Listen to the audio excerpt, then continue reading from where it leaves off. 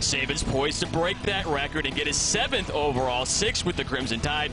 Now, Nick Saban is still not done coaching, but it brings up a very interesting debate. So what do we want to do? We want to bring in the experts, the greatest court in all of the college football land. He's back again once again. It's the segment I like to call Too Many Chris Wrinkles.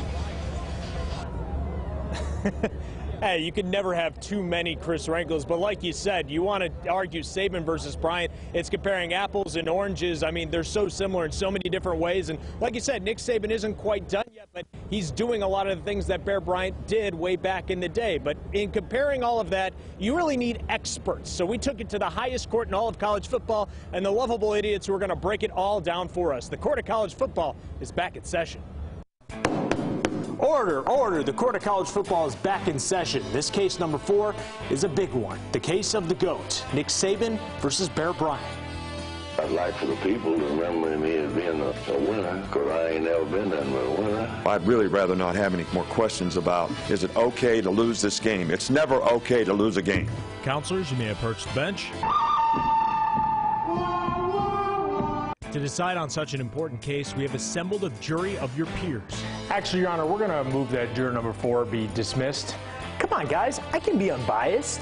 Yeah, right, buddy. Get out of here. Whatever. War Eagle, y'all. Agreed. Juror number 4, you are dismissed. Really? Hey, buddy, long time.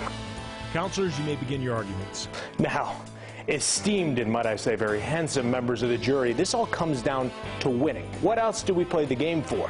And the fact of the matter is, Bear Bryant has won more than Nick Saban. Now, I know what you're all thinking. Saban hasn't finished his career yet. But in order to catch Bear Bryant's 323 total wins, Nick Saban needs 6.5 more undefeated seasons. Well, when we're talking about win totals, you have to remember how much time Nick Saban spent time in the NFL as a head coach and a coordinator. Had he just gone straight to college, that win total would have been a lot closer. But when he's been at college, he's been second to none. Saban has never had a losing season. In today's world of scholarship restrictions and highly competitive recruiting, what Nick Saban has done on the field is second to none. Winning isn't everything in today's day and age. Winning national championships is everything. I submit into evidence Nick Saban's 6 national titles. And the Crimson Tide has once again ascended to the top of the college football mountain.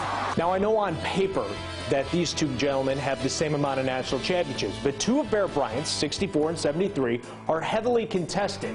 Nick Saban did something Bear never did. He won at another school, building LSU into a championship caliber program in 2003.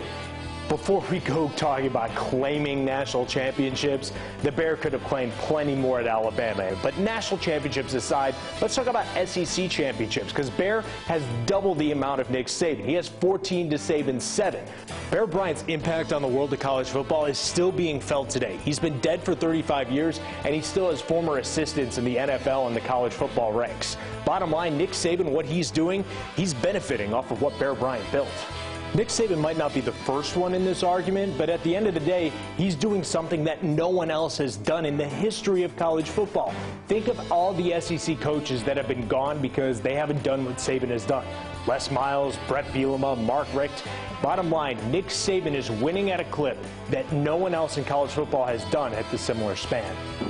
I'm going to stop this court right here. Now, with a case like this, we're not going to be able to really reach a final verdict until we see Nick Saban's entire career. So I'm going to table this discussion until Nick Saban retires and we're able to look at his career under a microscope. Case is tabled until after Nick Saban retires. Next up is UCF, if they belong in the college football playoff. Yes, finally, it's my turn. I'm going to say everyone some time and say the answer is no.